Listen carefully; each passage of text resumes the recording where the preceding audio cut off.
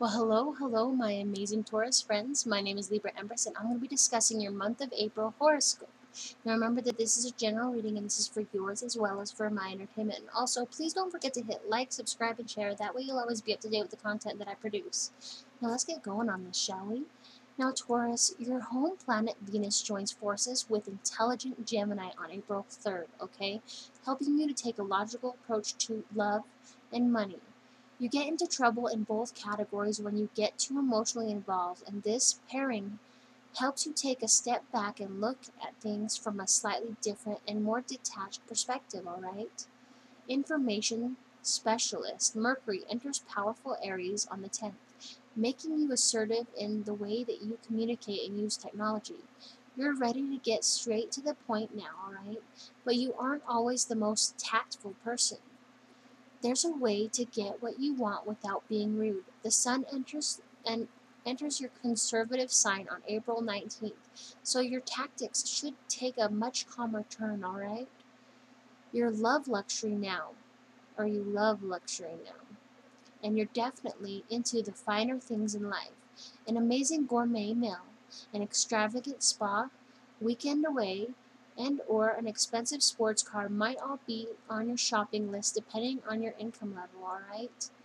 There's also a new moon in your sign on the 22nd, prompting you to find new ways to make some extra cash.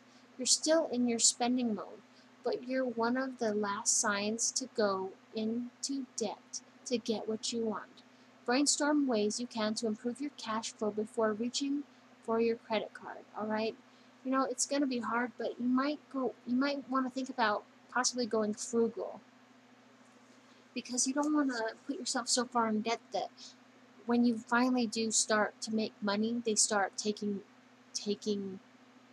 the debt collectors start stealing your checks, and then you're not able to make rent, and then you're homeless. That's just the worst case scenario. But if you pay it on time and you get it done and over with, but the thing is that you want to prepare for the future. Not everybody thinks about the future. Everybody right now lives in the now, and that's great.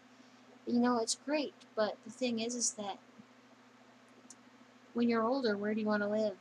Do you want to keep renting from slumlords, or do you want to own your own home? You know, do you, how do you want to spend your future, right? But right now you're thinking about other things, and that's okay. Okay, there's always time to think about the future later on. But other than that, you're gonna have a really great month, and if you reference back to your sex scope, you'll pretty much have a great month. All right.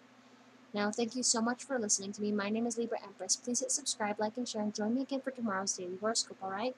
Bye, my friends.